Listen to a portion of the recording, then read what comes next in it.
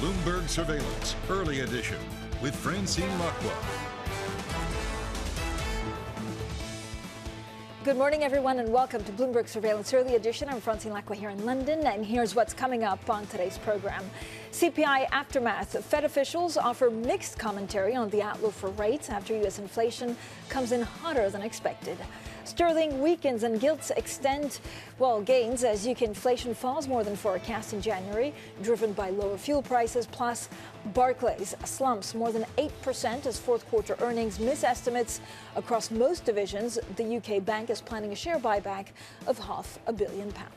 Now, first thing is first. Good morning, everyone. Let's check on the markets. Quite a lot going on in terms of gilts, but also Treasury yields. We did have that important inflation print from the US, pretty much in line with expectations. The UK inflation also pretty much in line, but of course it's the outlook on interest rates that's moving markets and investors weighing the impact of what that means for monetary policy. They're also digesting a lot of results from major companies. I was looking at the two-year Treasury yield. I don't know if we have that up, but overall the two-year actually remaining near the highest level since November. And then a couple of other quirks that we're watching, of course, is sterling oil falling for a second day after an industry estimate had pointed to a large build. The other thing we need to watch out for is the People's Bank of China adding more cash into the financial system to meet a rebound in loan demand after the nation eased COVID restrictions. Now, there's not a huge difference whether you're sitting in Italy or whether you're sitting in Germany or France. So let's get the European map to see if there are countries that are doing much better than others. Overall, they're pretty much range bound. So I would say they're between being flat and maybe gaining 0.2%. So some Fed officials have stressed the need for further interest rate increases to help tame inflation after U.S. data came in hotter than expected, slightly hotter than expected. Now, Federal Reserve Bank of Richmond President Thomas Barkin is one of those keeping the door open to more hikes. We may or may not choose to take rates up further if inflation continues to persist, but we'll have to see what happens. If inflation settles, maybe we don't go quite as far, but if inflation persists at levels well above our target, maybe we'll have to do more. Well, joining us now is Mike Bell, JPMorgan Asset Management, a global market strategist, and Bloomberg's Ksenia Galuchko. So thank you both for joining us. Mike, let's start off with you. What did you learn from inflation yesterday in the U.S.? I don't know whether it's the commentary that is moving markets rather than the inflation print. It feels like it for sure. Yeah, I don't think there was a huge amount of extra data in what we saw from the inflation print. I mean, I think ultimately the key question that markets need to know the answer to is, when's unemployment going up? Do we see the labour market break this year? And you look at things like the Conference Board's leading economic indicator. Every time in history they've been this weak, unemployment then goes up, you get a recession. So I think the market expects that. And if we get a recession, that's why we didn't think the market is pricing in the rate cuts that you can see priced into the curve. But if you don't get that crack in the labour market, unemployment doesn't go up, and then the rate cuts don't come. That, I think, is the biggest risk to markets this year, not whether the Fed peak at 5.5, yeah. It doesn't matter so much. The key question is, by the end of next year, are rates somewhere near 3, or are they still at 5 or even 6, 7%? Yeah, and I hear this more and more, right? The idea that actually it's kind of like a bifurcation. It either goes well or it doesn't, and that will change everything. What kind of time frame do we need to look at to understand the lagging effect of monetary policy so far? Because that seems the key question here. Absolutely. So I think if you look at the stock market, it's definitely thinking of the year ahead in general. So stocks have rallied tremendously, both in the US and Europe and China, on these expectations that the Fed will eventually pivot this year. Now, if we look at the bond market, especially after the US CPI data, we see a completely different reaction. So the bond market slumped yesterday, and obviously yields are much higher because the bond market is pricing in more rate hikes and them staying higher for longer. So the stocks seem to be much more optimistic than the bond market at the moment. And so your hunch feeling, Mike, in that very good question, what happens with employment? Again, is there a timeline? How much of a slowdown will we see because of the hikes in 2022? Yeah, history suggests that you should see unemployment rising this year. You look at most of the key economic indicators, things like the ISM Manufacturing New Orders Survey, the existing home sales, they're all at very weak levels that historically precede a rise in unemployment. So I think that we're just in that point in the cycle where the leading economic data is weak, and then there's a bit of a lag before it feeds through into a rise in unemployment. And so I do think the Fed will be able to deliver cuts as the market expects. But the risk to that is that we also see job openings relative to the number of unemployed people at very high levels compared with history. So that's the kind of small risk that maybe actually you see labour hoarding and you don't get the rise in unemployment that history suggests that you normally would do. So what does that mean for what you're... Is there anything that you'd be strategically positioning yourself on when it comes to treasuries, but also bonds? Yeah, I actually think that the bond market is doing a pretty good job of pricing what's going to happen to rates. I think in the UK, there's a chance that actually rates need to come down a bit more over the next 2 to 3 years than the market's pricing, because I think that the UK housing market is going to struggle if rates stay elevated. What's your take on this, Xenia? So what are you looking at through all of our reporting, and also this idea that actually, services inflation is really the one to watch out for? Yes, absolutely. Well, I think it's very much about stock picking this year. So more and more fund managers are really rejoicing this year because they think that it's their time for stock picking. So I think cyclical and value sectors are going to continue to do much better than growth, because obviously higher yields will continue to pressure tech stocks. And then these cheaper cyclicals like automakers, like banks, that benefit directly from higher rates will continue doing quite well. So this is the attention that is being paid to. Okay, let's also look at some of the specific movers that we have today. So we have LVMH, we have Kering, we have a lot of the luxury sector, then we have Barclays down some 8%, and we have Glencore. So here with us, Joe Easton from our equities team with the stocks on the move. Joe, what do you have? That's right, Fran. So as you mentioned, Barclays shares getting slammed today, down 8%, the most in almost a year for that company, as their fixed income revenue misses expectations. Their net interest margins are weak, and a £500 million buyback really not enough to appease analysts today. That stock also weighing on peers like Lloyds and also NatWest as well. Some of the other stocks I'm looking at, as you mentioned, some of the luxury firms. We've got Kering today. That stock actually opened down around 4%. Given some concern around Gucci not coming back online quick enough over in China, and also some of the concern around Balenciaga sales dropping following those controversial adverts that we saw in November. Recovering, though, as analysts say that perhaps the worst is now behind them, and also that valuation pretty cheap. A couple of other ones I'll just go on to quickly. Carrefour and Ahold, two big grocers, one in France and one in Amsterdam. Both of them seeing the benefit today of rising food prices and also managing to control their margins in terms of the wages and energy costs. Carrefour announcing a buyback of almost $1 billion, and Ahold looking to save around $1 billion in costs, spurring hopes that they could actually increase their buyback at the next report. And as you see on the screen there, both of those grocer stocks rising sharply in European trading today. Joe, thank you so much. Joe Easton there with a very nice roundup of equities on the move. Mike, what does this mean for where you want to be invested in, but also in general, just value investing? Yeah, I think if I look at equities at the moment, my base case is that we've seen the lows for equity markets, but we've obviously rallied a fair way off of those lows now. So I'm kind of looking around global equities for the bits of markets that haven't got back to their prior peaks and are still pricing in a fair bit of bad news. So China, for example, still a long way off of its highs. Some of the mid and small cap stocks in the UK still look quite beaten up. And then in the US, the banks still, I think, look quite attractive, down more than 20% from their highs. Actually, it's amazing when you look at the banks. I mean, if you don't give back to shareholders in a meaningful way, or if it's already priced in or telegraphed, you're going to get slammed. Well, that's the thing. That's why banking sector and energy are giving back through buybacks in a major way at the moment. They're trying to attract those shareholders because obviously earnings, especially for the energy sector, are starting to come down. Analysts are saying that the fourth quarter was the peak in terms of energy earnings. So they need a way to attract these. And then other sectors in commodities, in other value and cyclical sectors are also starting to pay out those buybacks and dividends in order to attract investors back to those shares. Mike, what are you doing with luxury sector? So I know it's probably a China play that you mentioned, but if you look at LVMH and Kering, it's just wildly different fortunes.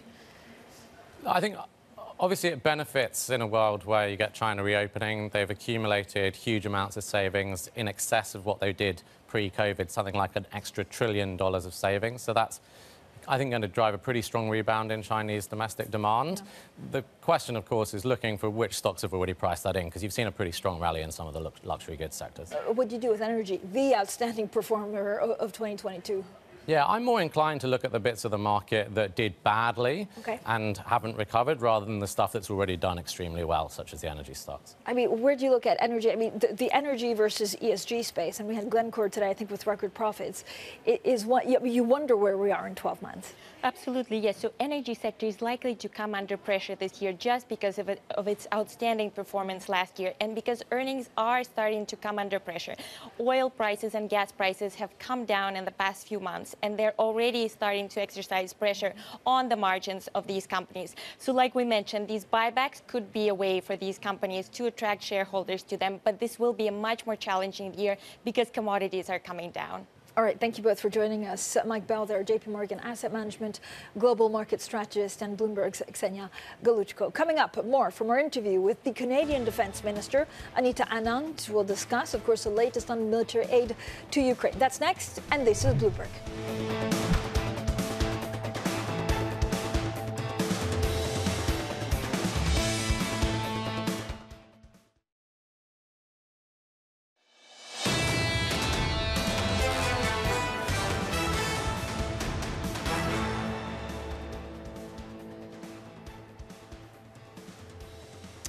Well, we have a lot going on, of course, with the defense. The Canadian Defense Minister earlier on was speaking to our Maria Tadeo. Meanwhile, the EU is proposing a new sanctions package against Moscow that would include targeting assets held by the Russian Central Bank. Now, the draft proposal seen by Bloomberg also says the bloc's executive arm is looking to strengthen reporting obligations on frozen assets linked to sanctioned individual companies and, of course, individuals. So joining us now, Bloomberg's Maria Tadeo, who's in Brussels. Maria, thank you for joining us. Great interview with the Defense Minister of Canada. Ursula von der Leyen has just spoken in Strasbourg. What do we know about the extra sanctions? Yes, Francine, and as you say, it's a very busy day. You have the NATO meeting happening at the same time. You have the head of the Commission also speaking and now confirming there's a new package of sanctions that is underway and that will be announced worth about 11 billion euros against Russia. We were expecting this to some extent. We knew that the European Union wanted to send this political message. The more the war goes on, the more painful this is going to get on the economic front for Russia. And you also have the top diplomat speaking at the same time in the same morning. A lot of this really goes to the urgency, this new sense of urgency that we see both on the sanctions but also on the battlefield when it comes to the war in Ukraine. As for the Commission today, they say a lot of the new sanctions will look into export ban technologies. They want to deprive the Russian war machine. We've seen the drones that continue to attack Ukraine. There are references to Iran here. There's a big question mark, however, and this is a story that we reported overnight that in some ways is the key in this debate, which is the frozen assets of the Russian Central Bank, the companies and the individuals that have been frozen now for a year. Now, we are reporting the Commission is looking for ways to get in touch with European banks to have them report what kind of transactional relationship they had in the past to try to figure out the value of the assets that are here in the European Union. And Francine, this goes back to a much bigger and fundamental question to some extent, which is there a possibility where the European Union decides we're going to confiscate the assets, use them, invest them, and give that proceed to Ukraine for the reconstruction of Ukraine? That plays well with the Eastern European countries. Yes, go ahead. No, who exactly is it targeting? Like, this is a first story that I read, and congratulations to Alberto for getting that scoop. But it's aiming to make banks divulge frozen Russian assets. Like, how many are there, and from who? Yes, and Francine, to be very honest, I don't think they know in great detail, and that's why they're doing this. That's why they want to now reach out to banks and essentially say, can we figure out what's going on here and what's the value of the assets? You want to say, or you want to start a debate about using Russian frozen assets to help Ukraine. First of all, you need to know how many, who has them, and what kind of transactional relationship they have. But beyond that and the detail, and this is going to be a very long process. That's very clear, if ever it happens. Because remember, there's lawyers that say if you do that, the G7 jurisdiction is out of the window. But what it shows, however, is that this debate has gone from we can't even talk about it to now let's just test the waters and do some prep work in terms of what it can may or could look like in the future. So it does show that this idea of why don't we make Russia pay, not our taxpayers, is to some extent gaining ground as the bill gets bigger from Ukraine. So NATO defense ministers, Maria, are also meeting in Brussels on Ukraine. What do we know about what they'll decide? Well, they're meeting for a day too. And Francine, beyond that, and of course, we're talking about the financial ramifications for this, but the war is also going on. And that was a message yesterday from the head of NATO. The spring invasion, it may not be a spring situation. It may be happening now as we speak. And according to NATO, what they see is that Russia has now fully mobilized thousands and thousands of units to the east of Ukraine. They're willing to accept a very high casualty rate. That means you have a lot of soldiers that die, but if that helps you move, they're willing to take that pain. And the problem is, for Ukraine, that means constant engagement. It means constant use of ammunition, constant use of weapons. So we talk about the fighter jets and the tanks, but there's also a real question about the ammunition, but also the production. If Ukraine burns through this very fast, the West needs to come up with ways to make them faster, not just for Ukraine, but also their own stocks. Maria, thank you so much. Bloomberg's Maria Tadeo out of Brussels with the very latest. Now, coming up, the UK's inflation rate slowed more than expected, but still remains stubbornly in double digits. We unpack the data next, and this is Bloomberg.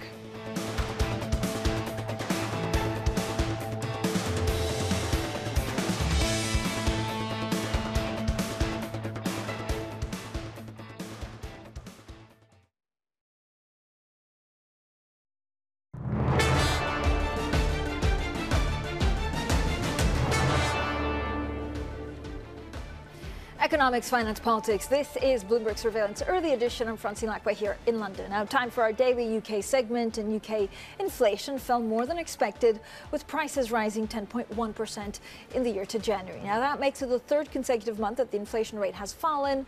The figures remain stubbornly high, more than 5 times above the Bank of England's target level. So joining us now is Bloomberg's Lizzie Burden to break all the data down for us. Lizzie, I mean, this, I guess, is welcoming at the margins, but it doesn't mean that we're going to go down as fast as Bank of England was hoping. True. And if you look at the market reaction, the pound's fallen on this data, seemingly on the premise that this bigger fall faster fall in inflation means you're going to have fewer hikes from the Bank of England. But, as you say, it's still more than 5 times the Bank of England's target. We're still in double digits. And if you compare this figure to the US, France, Germany, as you say, the UK's inflation is stubbornly high. Jeremy Hunt, the Chancellor, to his credit, has acknowledged that this morning. He says the fight is far from over because it validates him prioritising the fight against inflation. The good news, if I can bring some of that out, is the biggest drivers of the fall were food and fuel, which is what poorer Brits are spending on. And also you saw that services inflation fell, even core services inflation. And that's what the Monetary Policy Committee at the Bank of England looks at to gauge how much companies are passing on higher wage bills and higher energy costs. So that's reassuring for the MPC. So what are we expecting from Bank of England? I know that we're expecting one other rate hike in March, but that's now, I guess, on the table. Yeah, and I mean, there's a debate between economists whether you get 1 more hike or 2. Our economists at Bloomberg Economics say that this print today means that the pause is on the horizon. But if you look at WIRP function on the terminal, you can see that money markets have reacted aggressively to this. They've pared back their bets for where peak inflation will be. So it was 4.69% in September. It's now 4.55%. It was on 4.69 on Tuesday, and now it's 4.55%. In terms of how the Bank of England's going to weigh up these numbers, I actually think that there are parts of the BOE that would look past these headline numbers and look at more niche data points like the Inflation Attitudes Survey, the Decision Makers Panel, because they're focused on inflation expectations for households and businesses. I was speaking to a senior BOE official who said businesses know that people have got pandemic savings. They're going to wait until people stop buying the goods before they cut the prices.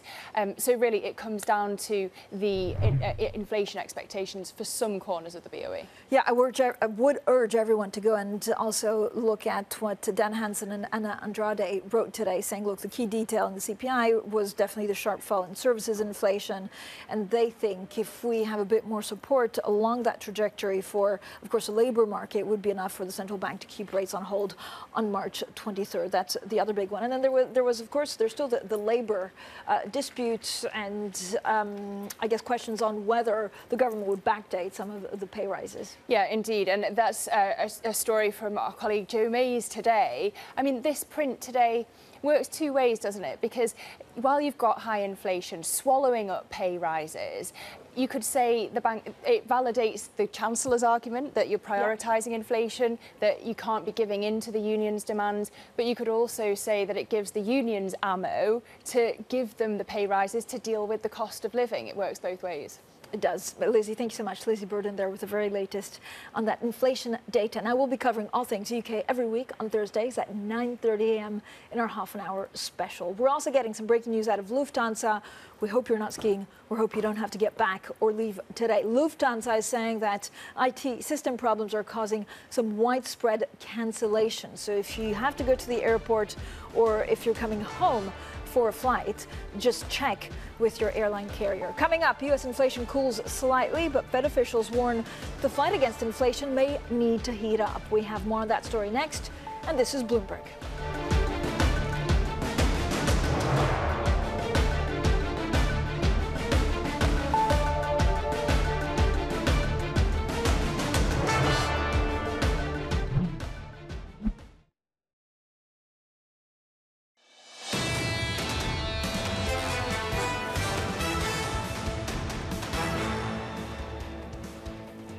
CPI aftermath. So Fed officials offer mixed commentary on the outlook for rates after U.S. inflation comes in hotter than expected. Sterling weakens and gilts extend gains as UK inflation falls more than forecast in January, driven by lower fuel prices. Plus, Barclays slumps as fourth quarter earnings miss estimates across most divisions, but the UK lender is planning a share buyback of £500 million. Now, good morning, everyone. Welcome to Bloomberg Surveillance Early Edition. I'm Francine Lacqua here in London. Now, some Fed officials have floated the idea of even higher rates to help tackle inflation after data showed U.S. consumer prices rising higher than expected. Federal Reserve Bank of Philadelphia President Patrick Harker believes the end is in sight. We are reaching a point where we'll have done enough. Exactly where that is, we're going to have to let the data dictate that. It's going to be above 5% in the Fed funds rate. How much above 5? It's going to depend a lot on what we're seeing. Well, joining us now is Hetal Mehta, a senior European economist, legal and general investment management. Great to have you on the program today. I mean, what did you learn from the U.S., not inflation number, but actually the surrounding commentary yesterday? That clearly the central bankers are quite worried about the second round effects and how much it's going to take to actually squeeze inflation out of the system, probably looking at really needing a recession to get things back to kind of target consistent levels. Can we get away without a recession actually in the U.S., given all of the hikes that we've had so far and given actually the Fed needs to do something to the labor market if you're going to get inflation down to a meaningful target? We don't think you can, actually. We think that a recession is necessary. We're looking at something like a 1.5% peak to trough decline, and only then will we start getting inflation, maybe next year, closer to target. But we've got second round effects, high wages feeding through. There's evidence of that. And central banks have to be mindful that financial conditions have been loosening, and they've been banging the drum that they can't ease off just yet. And actually, the recession is probably needed to get all of the inflation out. So, what kind of recession? Is it going to be like a deep and ugly recession because there's maybe over-tightening from the Federal Reserve, or is it going to be a kind of shallow recession but maybe stays longer than we're expecting it to? Probably somewhere in the middle, 1.5%. I think peak to trough would be, probably on the milder side, certainly milder than what we saw post-financial crisis. And the recovery, though, is going to be slow. We don't expect much in terms of employment gains. Once we even come out of it, it's going to be a jobless recovery. So, yeah, I'd say middling. What if the labor market holds on? Again, there's so much evidence at the moment, and it could change, very quickly, that the labor market is tight in the U.S., that it's very difficult to find the right job or the right people for the right jobs because of a lack of skilled workers. Yeah, I mean, that's the problem we're seeing everywhere, including in Europe as well. The shortage of workers trying to cool the labour market. And we know the labour market's a lagging indicator, but we would have expected by now more cracks to have appeared. And that is one part of the puzzle where, the resilience has been quite astonishing. We talk a lot about the UK and the fact that we have the other problems of the world, certainly the problems that we have in Europe and the US, but distilled and condensed in the UK. Is the situation very similar to other parts of the world? some elements are very similar. So tight labour market, deteriorating housing market, stagnating GDP. But we have had a confluence of other things in the UK, the shortage of workers exacerbated by Brexit and other things. Inflation here in the UK still double digits despite the decline. Core inflation is coming off, but again, still very high from very high levels. So what does that? How do you think that the BOE is looking at this? I know, and I've taken a bet. I won't say which way I've taken a bet, but the March 23rd hike is now in question. Yeah, so I think that one's going to be quite a close call. So the signal we got from the last meeting was that Bank of England's probably done. They were going to be hyper data sensitive. The wage numbers we had yesterday are definitely pushing towards a rate hike is necessary. Today's numbers will be a relief, and I think that's where there's probably going to be quite intense debate on the Bank of England for the rate hike. But more importantly, at the end of the year, I think it's going to be very difficult to see cuts. I mean, in the US, if they carry on hiking for longer, it just narrows the window for that about turn in policy. And in the UK, we think core inflation is going to be so much higher for longer that the Bank of England won't be able to cut, even though after today's numbers, the market's starting to price in a bit more of that. We think it's unlikely. Well, it was interesting last time when we were at the Bank of England to hear them, I guess, move away a bit from the doomsday scenario, but actually it's going to take a long time for any kind of meaningful growth to come back. Yeah, it is. And the other part of the Bank of England's assessment, which I thought was really important, is what they're saying about potential growth. So we think, and we agree, that potential growth in the UK is going to be 1%, at best. Yeah. It just means you have to have an even bigger downturn in the economy to squeeze inflation out. And so, yes, in the near term, we've had some better data, labour market's holding up, but the medium-term assessment is very bleak, and actually we would concur with that. What are you expecting from ECB? ECB, I mean, they've pre-committed, haven't they? Again, despite no forward guidance, they've told us, with some certainty what they're going to do. So I think, next meeting, it's a 50. Thereafter, I think 25, most likely. There's definitely a kind of looking in the rearview mirror, looking at what the Fed's saying, going on, I think. But yeah, the inflation problem in Europe, similar in the sense that the energy price shock is still keeping those second round effects going. Maybe less tight in terms of the labour market there, but similar problems. Hetal, thank you so much. Hetal Mehta there, Senior European Economist at Legal and General Investment Management. Now let's get straight to the Bloomberg First Word News. Here's Leanne Gerrans. Hi, Leanne. Hi, Francine. Lufthansa says issues with computer systems are leading to widespread flight cancellations this morning. The German airline has told us it's investigating the matter. Now, Chinese stocks have become a must-have for hedge funds again. The latest 13F filings show they loaded up on the shares last quarter as Beijing abandoned its COVID-0 policy. Meanwhile, Warren Buffett's Berkshire Hathaway reported an unusually quick reversal in its TSMC position. The legendary investor slashed his holdings of the Taiwanese chip giant just months after disclosing he had actually bought a major stake. Louis Vuitton has named music producer Pharrell Williams as its new menswear designer, filling a role previously held by the late Virgil Abloh. The French brand says Williams will unveil his debut collection at the Paris Men's Fashion Week. That's happening in June.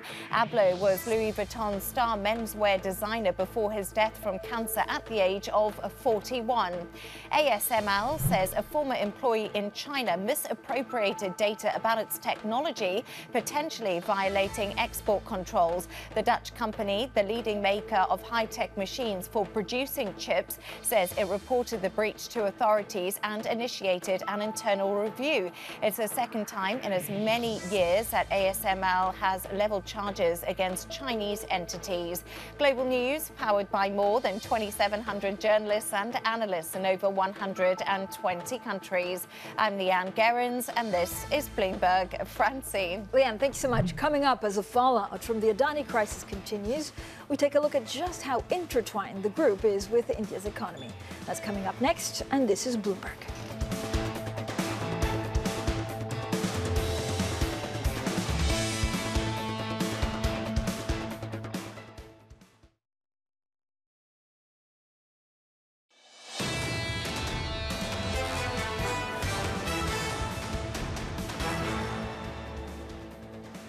Now, if you are traveling, I cannot say this enough, Lufthansa says its IT systems have issues and they are causing widespread cancellations. So if you are traveling, check with your airport or travel agent before you show up to the airport. Lufthansa just about 15 minutes ago saying the company computer systems are leading to some of widespread flight cancellations. Today, the company, we understand from a spokesperson, is investigating the matter. So that's all we know at the moment. Again, it will cause disruption for travelers across Europe. Lufthansa share price currently down 2%. Now, the rise and fall of Adani has demonstrated just how intertwined the company is with India's economy. But business groups want the rest of the world to know India is much bigger than the conglomerate. Solar, Adani Solar. From the rooftop of this house in Shiracha village, Adani dominates the Gujarat skyline. Other than one Tata facility, the rest is all Adani. In 2010, there were 3 public-listed Adani companies. Now there are 7 and another 5 in queue. In the last decade, Adani became India's fastest-growing infrastructure conglomerate, with 1/3 of the country's port capacity to the largest piped gas license area. Those are one-class infrastructure investments. They are very large percentage of the domestic market in terms of capacity and capabilities. The India infrastructure story is littered with fallen fortunes due to heavy debt financing, delays, bureaucracy, and corruption. Credit Suisse red-flagged the Adani Group and 9 others in its prophetic House of Debt report in 2012. Many on that list have since struggled, but Gautam Adani seemed unstoppable. Friends in high places, a debt-fueled empire, concentrated shareholdings, mysterious investors, and a meteoric gain in Adani's share prices, adding to his controversial rise. Till Hindenburg Research struck and scuppered his plan to use high-priced equity to repay debt. The lesson for everyone is that we should believe in top-class corporate governance, and we should be willing to open our records to everyone in the world. And I'm quite sure that Adani's will also bounce back in due course. Foreign lenders that hold close to half the Adani debt are less confident. At least one Adani partner is reviewing future investments, and there's fear this may hurt foreign interest in Indian infrastructure, manufacturing, and green energy. I think India is a big country with a number of companies, and infrastructure investments in India is a huge opportunity. And I think foreign and international capital providers recognize that. India is not just Adani defends a Modi government facing political protests and allegations of crony capitalism. That's partly right. Despite the high debt and still high market capitalization, the Adani Group scandal has so far had no contagion effect, though it has prompted a social media wave of nationalistic messages supporting Adani and Indian enterprise. Meanwhile, in Shiracha, Vishal rues the lack of formal jobs in the region, while counting a 6,000 rupee loss on Adani's share investments. In Gujarat, Menaka Doshi, Bloomberg News. Coming up, we'll take a look at some of this morning's biggest stock moves from banks to luxury. This is Bloomberg.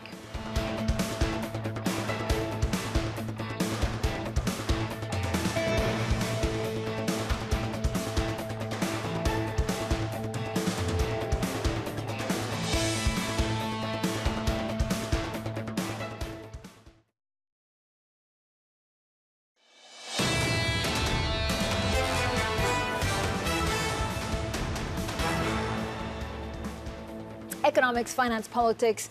This is Bloomberg Surveillance Early Edition. I'm Francine Lacqua here in London. Now, let's wrap some of the big stock news out of Europe this morning. Louis Vuitton, LVMH's biggest brand, has named music producer Pharrell Williams as its new menswear designer. Now, meanwhile, revenue of luxury goods maker Kering plunged, supply disruptions in China hurt Gucci sales, and ad controversy hit Balenciaga. And then Barclays, on the banking front, missed estimates for both fixed income and equities trading. The bank did, though, announce a fresh share buyback of as much as £500 million. So joining us for more on this, Bloomberg's Tom Metcalf, who's going to talk luxury, and Bloomberg opinion columnist Andrea Felstead, who's going to talk banks. I'm kidding, guys. Calm down. Andrea, let's talk luxury. You write some beautiful opinion pieces, right, on luxury. And there are two things. First of all, if you look at Kering, it was pretty dismal, actually. Gucci was, not as good as expected, and then they had that whole Balenciaga story. Clearly, there needs to be improvement at Gucci. They have appointed a new designer. Everybody is waiting for him to, really come out with his new designs. It really needs to be rejuvenated, a shot of energy into its fashions, which consumers have got a bit bored with the big logos and the bold colours, the maximalism. Okay, so talk to me about LVMH. This was huge news, right? It was announced yesterday, and this is Louis Vuitton, really the cash cow of LVMH, with a new chief executive appointing a new designer. Exactly. Surprising, again, like the Gucci appointment. Sadly, Virgil Abloh died and they had to find a replacement. It seems they have almost sought to replace Virgil Abloh as much as possible. History of music, streetwear, ability to collaborate. But when Virgil Abloh was appointed, it felt very new and fresh.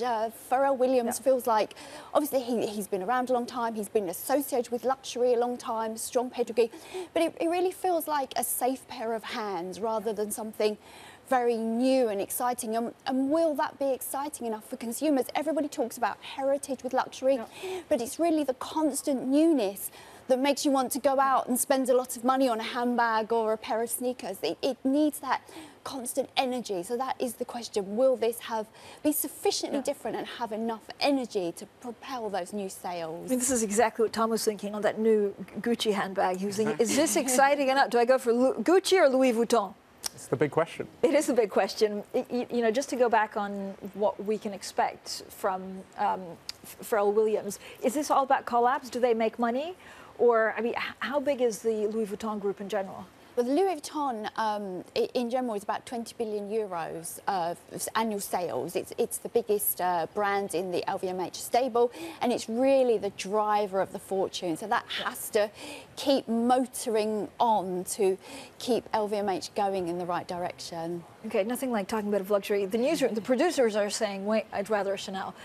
Tom, thank you for your great luxury contribution. If you look at Barclays, I mean, I'm quite surprised. I know they didn't really, there's nothing good in the results, but their share price is down almost 8%. Yeah, I think I just saw it come up on screen more than at 8.5 now, so really getting dinged. And I think that's the problem, is it's across the board, right? It wasn't just a bad quarter for the investment bank. They kind of missed estimates right across the board. And you mentioned that £500 million buyback. Even that isn't enough. A lot of analysts are saying that was a bit disappointing. We've seen rivals pay out a lot more. And, I think it's just that sense that right across the bank, there wasn't sort of any standout performance. So what does that mean for how they need to re-strategize going forward? Again, is it because they didn't excel in giving back? They have still $500 million in dividends. Could they have done more? Yeah, I think, as the CEO, Venkat, was saying, it's kind of a unique year because they had those two sort of spectacular flubs, one on the paperwork blow-up and one obviously on WhatsApp. And as part of that, they actually dinged their bonus pool by about £500 million. And what Venkat was saying, along with other executives, was like, look, this is a one-off. We're doing everything we can to make sure this never happens again. And if you can strip those out, the bank is in good health. Is there anything else that we should be looking out for? So there's also the bonus pool at Barclays with a lot of the cuts to a lot of senior management. What happens to Barclays in the next 2 to 3 months? Well, it's really interesting, right? For the last few quarters, it's been a really positive story around that massive investment bank they have. And this is the first quarter in a while that it hasn't quite sort of delivered and almost acted as ballast for the rest of the bank.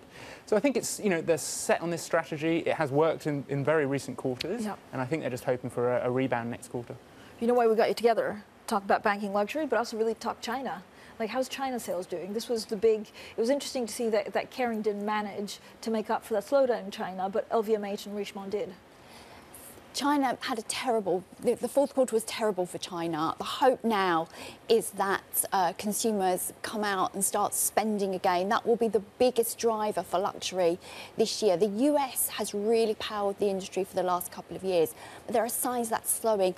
They really need China to pick up that bling baton to keep them going through this year. But Andrea, if you look at margins, I mean, the luxury, I mean, banks dream of these kind of margins, right? Yeah. Because they just, I mean, I think Chanel was hiking prices by 30%. Like, how much longer can they do this kind of hike? This is the question. I think if the Chinese consumer comes back, they can probably keep hiking. If it's down to domestic consumers, particularly the US, where there are pressures, particularly on that sort of lower tier luxury consumer. They're suffering from inflation, high costs like everybody else. There is a point where they won't physically or metaphorically wear higher prices. I mean, wouldn't it be fun to swap like the chief executives from a bank to a luxury company and vice versa? Tom, what's the biggest concern for a lot of the banks? And you see clear winners and losers, right? In a rising interest rate environment, like what are you looking for? Yeah, I think it's those expanding margins, right? And across the UK banks, which are all coming out over the next few days, it'd be really interesting to see if anyone's able to sort of really sort of push their profit margins further. That's what a lot of investors were thinking about. But actually, when you look at the results today, it's not been a massive improvement. So it's that outlook and, of course, kind of any sort of thing around bonuses and job cuts. All right, thank you both for joining us for a spirited conversation on two interesting industry groups. Tom Metcalf covering banking, or Bloomberg Opinions, Andrea Felstead, who covers luxury. Now, we're also getting some breaking news, and this happened about 20 minutes ago. Deutsche Lufthansa is saying that they had issue with some of their company computer systems, and that's leading to widespread flight cancellations today. Now, we understand, we hit the phones, we spoke to the spokesperson of the German airline by phone, and she said the company is investigating the matter. So we don't have that much news. On the back of it, share price is down 1.8%. If you need to go to the airport, if you're flying to or from anywhere, just check with your airline or call the airport ahead of that to make sure that you don't get stranded at the airport for hours, like sometimes it happens. The picture overall for markets is one of cautious optimism. We do look at the inflation boogeyman, what that means for inflation services. We had U.S. inflation yesterday, we had UK inflation today. And then the other big story is, for example, Glencore paying out some $7.1 billion. This is thanks to coal. It'll be interesting over the next couple of weeks and months to see what a lot of ESG-conscious shareholders do with Glencore. Now, that's it for Bloomberg Surveillance Early Edition. It continues in the next hour with Matt Miller in New York, Anna Edwards in London, and this is Bloomberg.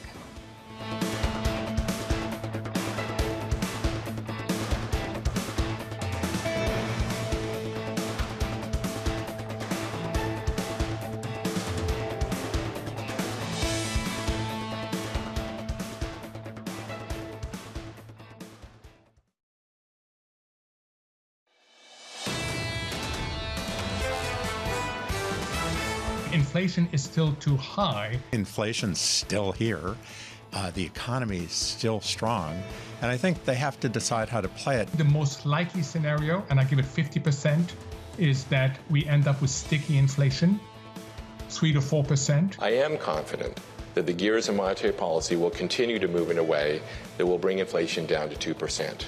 We will stay the course until our job is done. This is Bloomberg Surveillance Early Edition with Anna Edwards and Matt Miller. It's 10 a.m. in London, 5 a.m. in New York, and 6 p.m. in Hong Kong. Our top stories today. CPI aftermath, investors digest US and UK inflation data, and the likelihood of interest rates staying higher for longer. Following the big money, Warren Buffett sends an ominous signal on TSMC, while Sam Druckenmiller ditches tech stocks. And Elon Musk says he may need the rest of this year to make Twitter financially healthy before handing it off to a new CEO. Welcome to Bloomberg Surveillance Early Edition. I'm Anna Edwards Surveillance in London with Matt Miller in New York. And Matt, the markets took quite a while and actually came to different conclusions based on different asset classes as to what it meant, that CPI print yesterday. So already, well, it seems to still be something that the market is having to think about and digest, add into that other global inflation around the stickiness of inflation. Yeah, absolutely. And not just different asset classes, but different industry groups, right? Because yesterday in the cash trade here in the U.S., we had the NASDAQ closing higher, more than 0.5% higher, while the S&P 500 was unchanged and the Dow finished down. So I guess it depends on what kind of stock you are, growth versus value, maybe big company versus small company, tech stock versus car maker, determines how you did with that inflation print yesterday. Take a look at what we're seeing today. S&P futures are off about 1/3%. Now we closed just about here in the cash trade, 41, I want to say 41.35, 41.36. So still 16% higher than the October lows. The rally, I guess, is alive and well. The U.S. 10-year yield coming down just a bit, but it's higher than it was at this point yesterday. So when we looked at it yesterday, it was at, I think, 369 and change. We're about 3 basis points higher than that. And that is a bit of a headwind for stocks, right? When you get a higher yield from zero risk assets than you do stocks, you tend to want to get into those. The U.S. dollar index climbing back up a little bit higher today, and we see it higher against, I'll show the yen in a second, but also the pound and the euro at 1239.20 on the U.S. dollar index. And then NYMEX crude down now $1.11. So not as bad as it was just about a half hour ago. We were down almost 2% on West Texas Intermediate, but still continuing to fall because this is really a telltale sign of the concern that investors have for global growth. If we don't see it, you won't see the demand, and as a result, you have lower prices across the oil complex. In terms of the Asian finish overnight, we had the MSCI Asia Pacific down about 1.2%, and the Hang Seng, one of the biggest losers, off 1.5%. You can see the Nikkei didn't do nearly as poorly, down about 0.4% in Japan. And there you see the U.S. dollar showing some strength at the yen. You can now buy 133.3 yen for $1 US. What do you see in Europe now as far as reaction, I guess, to not only the inflation story here that we saw here yesterday, but also that you have in the UK? Yeah, absolutely. So we had the inflation print mid-session yesterday from the US perspective, mid-session here in Europe then, Matt. So we had some time to factor that in, but we continue to think about where the inflation story gets us. And I'll come to the UK side of things in just a moment. This is what we have on European stocks right now. Real divergent performance across a number of sectors. So if you're really exposed to real estate or to basic resources, then you're not doing so well. So the London market is fairly flat today. If you're really exposed to the consumer and to grocery stores and to some of the luxury names, then you're not doing too badly, up by 0.9% over in the CAC 40. And actually the names in the grocery section, such as Ahold Delhaize and Carrefour, doing really well on better than anticipated results in the grocery space. That's what we're seeing across the map. This is one of the big names in Paris, of course, doing well today in the luxury space, up by 3.9% on Kering, bouncing. They had a sales slump in China, but it does seem as if investors are choosing to look through that sales slump, also looking through the difficulties they had with one of their ad campaigns related to the Balenciaga brand, which they have said has had an impact on the business, but investors choosing to look through both of those things and send the share price a little bit higher, focusing on the reopening story, it seems, in China, which looks more positive. Barclays down by 8.7% for this UK bank, of course, with a substantial investment banking presence. And really, they disappointed across the board. When it came to the numbers, all kinds of numbers that the market estimates, the numbers actually came in worse than that. And even though they introduced a buyback, it was seen as fairly small compared to some people's expectations. So Barclays down 8.7%. Glencore in the mining space, fairly flat right now. We heard from them around their coal and trading business. They've seen record profits at the company driven by the trading business, the coal business, all of that doing very nicely for them. And returning cash to shareholders, certainly a theme when it comes to this particular business. They were going to be returning more than $7 billion in dividends and buybacks to investors. And this is the pound, 120.91. It is quite weak today, down by 0.7%. But this actually to do with the inflation print here in the UK. So we've had this inflation number came in at 10.1%. 10.1%. That wasn't at 10.3, which had been estimated. So it's still, of course, ludicrously high by anybody's estimates, estimation, but it isn't as high as had been expected. More on that with Valerie Teitel shortly. And I just wanted to mention a red headline across the Bloomberg in the last few minutes. Scotland's Nicola Sturgeon, this is according to BBC reports, I should say, only that source at the moment, is to resign as First Minister of Scotland. She a leading light, of course, in the Scottish independence campaign. No doubt that continues, whether she is there or not. We'll wait for any confirmation around her future plans, and the pound is pretty unmoved right now by that news, Matt. All right. Any reason as to why? Has she had enough? Well, we'll look for further details. We'll actually look to see whether this is the case. I mean, it is, as I say, just one report at the moment. There's been there's been criticism of the way she's mixed handling of Scottish independence with certain other domestic social issues. Culture wars have been in the mix as well, and so whether that has some bearing on it, we'll see. All right. Interesting. Indeed. Let's get back, though, to the big inflation story after the CPI in the U.S. rose briskly yesterday with the annual headline rate and core measures both coming in hotter than expected. Richmond Fed President Tom Barkin spoke exclusively with us here at Bloomberg Television after the report. We may or may not choose to take rates up further if inflation continues to persist, but we'll have to see what happens. If inflation settles, maybe we don't go quite as far, but if inflation persists at levels well above our target, maybe we'll have to do more. Valerie Teitel has been tracking the market response, and Valerie, as Anna said earlier, it's been a bit up and down in terms of how markets are receiving this information and looking at it. Yeah, definitely, Matt, especially right after that number came out. I mean, the swing was wild. It ended up two-year yields almost rallied 10 basis points right after that number came out. But as the day went on, the yields tracked higher. In fact, if we look at how the two-year yield has moved since that hot payroll reprint on February 3rd, it's risen nearly 50 basis points. In fact, a fun fact about this, the S&P over that same time frame is in the green. It's just been quite a confusing market for someone to figure out. But I want to dive a little bit deeper into what's been going in the front end. If we look at the euro-dollar curve, which is front end rates and how they've traded since that hot payroll print, the curve has shifted up and out, meaning the peak rate is now seen later in the year and at a higher level. In fact, the markets are now pricing even odds that we could get a hike in June. That would take the Fed funds rate to 5.5.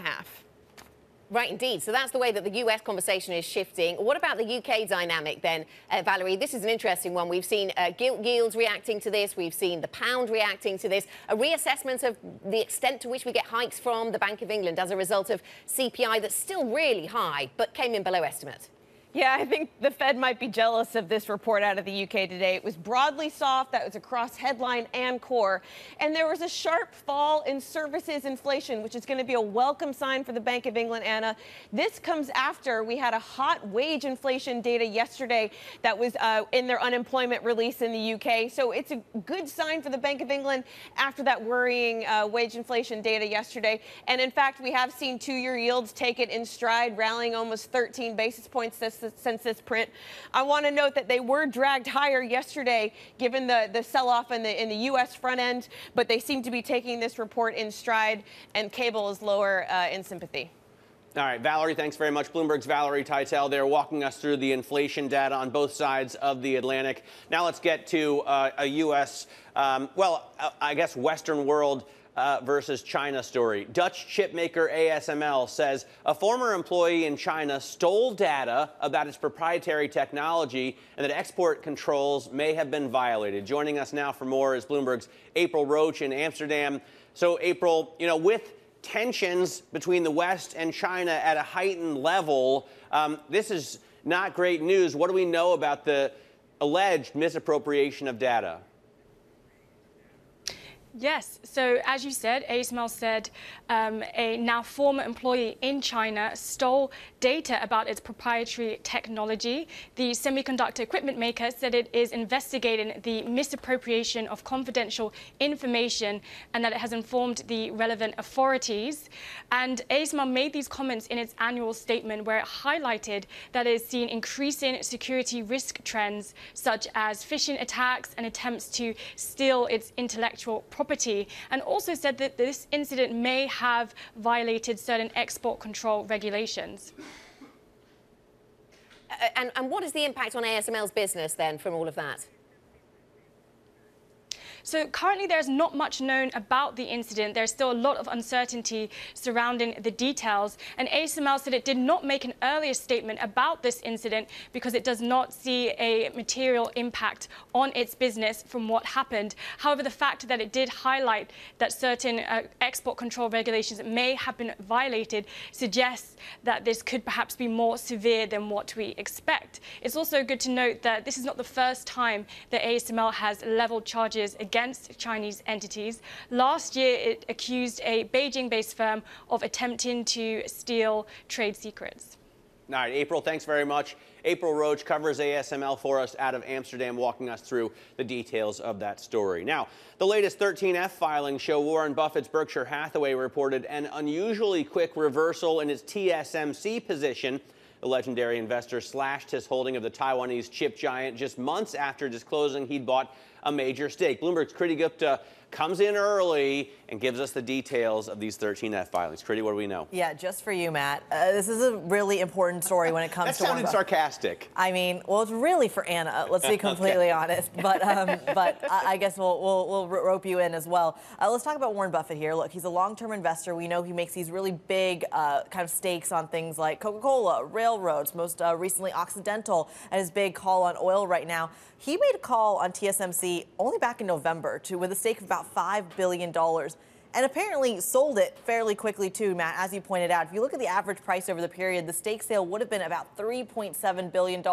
But context is everything here. So even though on the surface it looks like it is a loss, it's really important to keep in mind what the chip makers have really done, especially in that in December when you did have a lot of the kind of geopolitics of the chip sector really come to the forefront. It wasn't just Warren Buffett that actually pulled out of the entire chips index. A lot of this has to do with the fund flows that you saw out of semiconductors broadly. And this really comes down once again to geopolitics. Remember, in the last couple of months, in the fourth quarter specifically, you did actually have President Biden introduce a lot more plants that were going to become more operational here in the States when it comes to chip making capacity. Also working with the likes of Japan and the Netherlands, as you pointed out, with ASML, and working on what those chip exports actually look like. And that has created a little bit of a spooking factor for a lot of investors who were actually pretty deep into the semiconductor space purely on the idea that chips aren't everything, and that's an inflationary bet. And Kriti, good morning to you. Thank you very much for coming in to talk to us about these stories. And let me ask you about Stan Druckenmiller and the Duquesne family office, because we've also seen an exit from certain tech names there. We have, and you know, it's interesting when we talk about chip stocks, it kind of feels like the one big heavyweight you have to watch is NVIDIA. So I'm going to start there. When we talk about what Druckenmiller actually bet on, this massive bet on NVIDIA, about 4% of his entire $2 billion portfolio is now just in this one company. And remember, this is the heavyweight, which I should mention in the last week or so has actually been leading a lot of the tech gains right next to Tesla. So this is kind of a story not only on the EV side of things that you're getting a lot of government spending and government kind of incentives on, but also on the idea of ChatGPT, AI intelligence, data warehouses. If you're a believer in kind of this innovation and innovative technology, think the metaverse, for example, AI, whatever you want to rope into that. NVIDIA has been kind of at the heart of it as they look to diversify their own business. So that's been a major bet. But on the other hand, they have exited a lot of some of the major companies. Think Microsoft, think Amazon, and they're kind of the only ones to do so because in the last quarter, when Druckenmiller, exited those companies, you did have the likes of Lone Pine upping their stake of Microsoft by about 23%. It's now the fourth biggest holding for Tiger Global, and even Amazon, Baupost Group, tripled their stake. So it kind of feels like Druckenmiller's going against the curve here. So family offices basically out of the tech trade, right. Hedge funds in, but Druckenmiller still with the big win on NVIDIA because that has almost doubled from its, no, it's more than doubled from its October lows. If I look, the low at 111 and now it's at 229. Exactly. Kriti, thank you very much. Kriti Gupta there with some of the details on the 13Fs. Take a look at some of the stocks we're watching in the pre-market today. Airbnb beat estimates with its outlook for revenue in the first quarter. That signals travel demand remains robust even after the record year for growth in the post-COVID 2022. Airbnb said sales could reach $1.82 billion in the 3 months ending March, and that easily clears analysts' average estimates of $1.68 billion. Let's take a look also at Devon Energy shares fell in the post-market and now are down in the pre-market almost 7%. The oil producer reported fourth quarter core EPS that fell short of the average analyst estimate. The company also said CapEx will be more than $3.6 billion, could be $3.8 billion, and analysts are expecting spending of $3.4 billion. So costs need to be kept under control, says Wall Street. Ford, which is keeping costs under control. Remember yesterday they said 3,800 people are gone across Europe.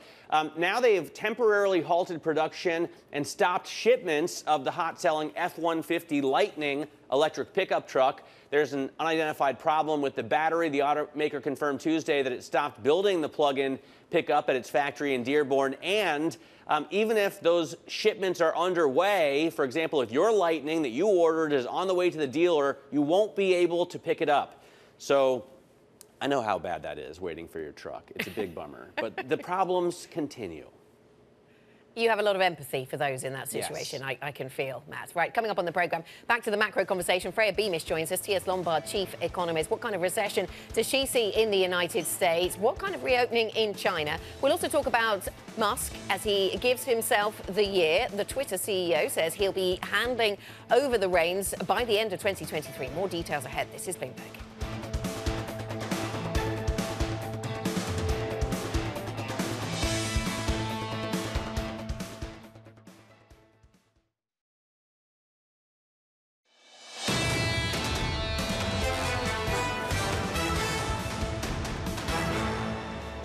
This is Bloomberg Surveillance Early Edition. Here's what you need to know. CPI aftermath. Investors digest US and UK inflation data and the likelihood of interest rates staying higher for longer. Following the big money, Warren Buffett sends an ominous signal on TSMC while Stan Druckenmiller ditches tech stocks.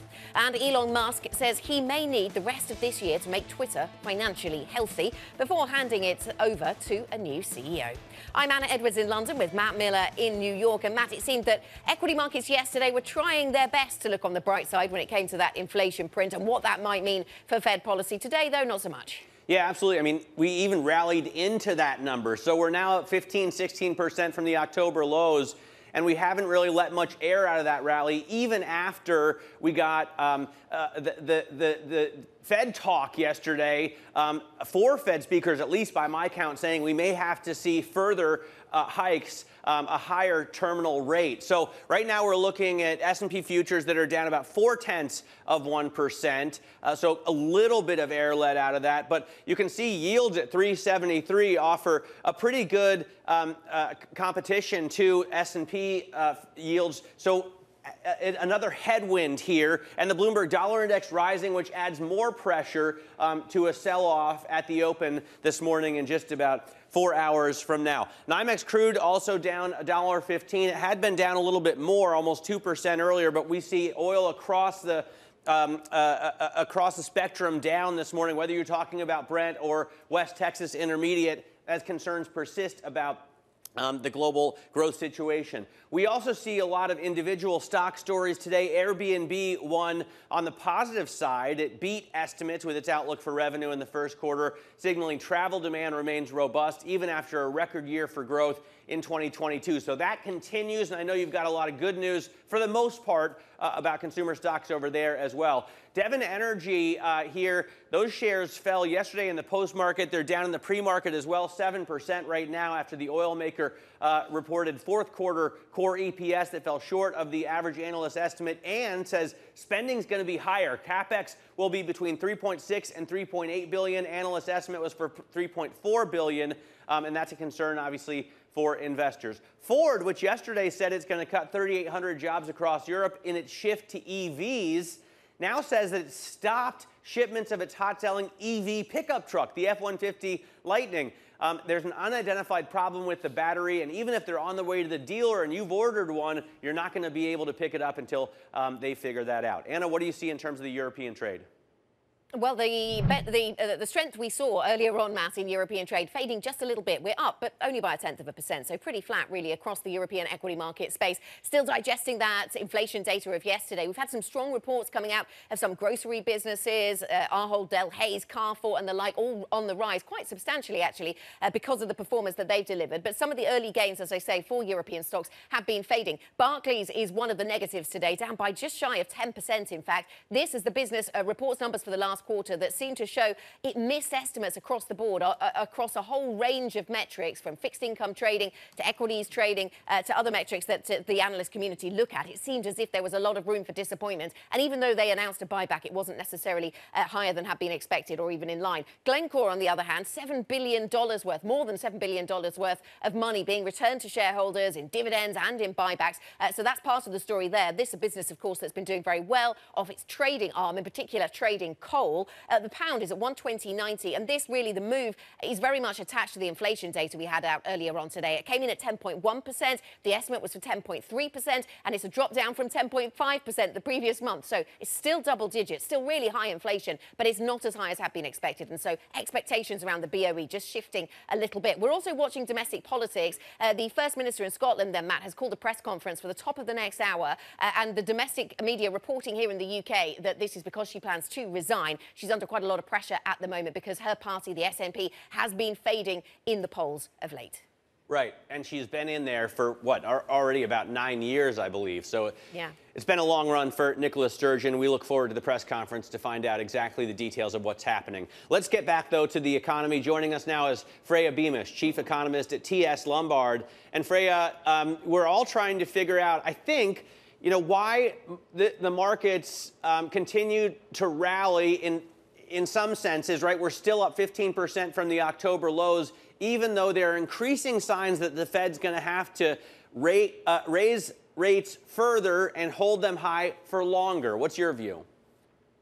I think what the equity market is worried about at this stage is recession, and that we're going to continue to see earnings downgrades on the back of weaker growth. And I do actually think that we could get some more scares in that direction. But sort of taking a step back here, I think, in a sense, what the Fed is doing is quite sensible. And I think markets, in a way, they sort of see that. So what the Fed is doing is that they're recognizing that there's all of these different shocks that are being digested, different cycles that are in play, and they're feeling their way towards a necessary slowdown. And I do think the slowdown, to a degree, is necessary to knock out the COVID-type distortions in inflation and to bring that process to its conclusion, digesting through the snake, if you like. But we think the Fed is probably going to switch towards a more dovish stance as it starts to see the economy starting to rebalance. So that's code for saying they're not going to chase unemployment up towards above 4.5%. It may rise that far, but they're not going to chase it higher in order to push inflation back down in a Phillips curve type sense. Okay, do you think there is a risk, Freya, that we see a resurgence in inflation? Is that a possibility? In particular, you know, you follow the Chinese reopening story very closely. Is that going to be inflationary for the rest of the world? Or maybe not, because it's about Chinese services and not about factory floor inflation? Yeah, big picture here is that I think that inflation over the post-COVID cycle is actually going to be higher than in the 2010s, so kind of 3% or above rather than below 2%. But right now, 2023 is sort of like the year in between. We're digesting the shocks through COVID. That's passing through core goods. A bit of a shock a bit of a heat in January still in the US inflation data in core goods. But the likelihood is that if the economy slows, that will continue to see disinflation in core goods, and that will gradually feed into services as well. So we are still at the moment viewing January data as a sort of a statistical blip. But the trend in towards disinflation was nascent, and therefore we do have to be a little bit humble here. And if we step back and look at the China is one of the kind of the major shocks to the system this year. The reopening in the first half of the year, we are expecting Chinese growth to be strong. But yes, as you say, it's much more focused on services. So it's not a normal type of Chinese reopening, either in terms of what it implies for inflation or in terms of what it implies for goods. And when I look at the leading indicators for China, the second half of the year looks much slower. Liquidity growth is just simply not there in order to support a continuation of the recovery from China. Okay, and so when you look at the US, back to that side of things, and you expect to see a mild recession in the United States, Freya, when do you expect that to kick in with these data prints that show robustness in the labour market, even when there are cracks, or resilience in the inflation print, even when certain elements are falling? Does it make you think that perhaps the recession is being pushed out into the future? How long until we get there? It could be. So we're very much looking out for the February and March numbers to see whether that was a statistical blip in January, and if it was, then perhaps we'll have to push it back a little bit more. But I have sort of three basic assumptions. One is that the change in interest rates, the rapidity of the change in interest rates, is enough to bring about a temporary slowing in growth. The second is that growth can slow without a major uptrend in unemployment. So there's a little bit of decoupling there between the labour market and the growth numbers. And the third is that despite unemployment perhaps not rising as much as you would expect in a recessionary environment, you still can get services inflation coming back down if the economy starts to slow. And I think that the numbers looking beyond the labour market, looking at deterioration in supply and demand for credit, looking at the potential for a mild inventory cycle beginning, looking at the rise in real rates as a result of inflation coming down, there's enough in there to bring about a bit of a slowdown in the middle of the year, Freya, although it doesn't translate so much into the labour market. Freya, the Fed has already raised rates by, what, 450, 475 basis points, and you know, we're only down 15% in that period on the S&P 500. We've got 3.4% unemployment. Financial conditions are pretty loose, and you've got inflation still running hot. I mean, after all that, they've got nothing to show for their rate hikes. How much higher do they have to go? I think they do have something to show for the rate hikes in terms of inflation having started to slow in terms of 3-month annualized rates. Okay, January, it goes in the opposite direction, but as I said, that seems we're at the moment still taking that as a blip rather than the trend, albeit with a bunch of humble pie because of that being a nascent trend. But I think we have the beginnings of a slowdown in inflation, and we have beyond the labour market the beginnings of the slowdown in growth numbers. Before the January, before that January burst in NFP, that was the narrative. And there's a lot of statistical stuff that goes on in January that we have to be careful about, sort of throwing out that entire narrative of slowing growth and inflation just based on one print. I'm perfectly prepared to eat humble pie if those statistical numbers do not start or those statistical factors do not start to reverse in February and March. And our base case is very much to the upside, and has been since sort of midway through last year. We've been very, very much saying that the Fed would have to do more than markets would expect. And that it's going to take a lot to slow this economy down, because it's the asset side of the balance sheet that is driving the story, not the liability side. So you have to do more in order to destroy wealth than you would in terms of just raising interest rates if people were focused on the liability side of their balance sheet. So that's the kind of the tilt here. Thank you very much for joining us, Freya Beamish of TS Lombard. Just want to update you on one of our evolving stories, and this to do with Lufthansa. You remember earlier they grounded all their flights after a computer system failure. Well, it seems we're now getting some insight as to what caused this. Lufthansa's IT issues were caused by Deutsche Telekom cutting a cable. This coming to us, I think, from Lufthansa themselves. The Lufthansa share price recovering a little bit. The Deutsche Telekom share price, as you might expect, moving a little bit lower, but not by much as a result of that. So, coming up, Elon Musk says he needs until the end of the year to put things right at Twitter before handing it over to a new CEO. More details ahead. This is Bloomberg.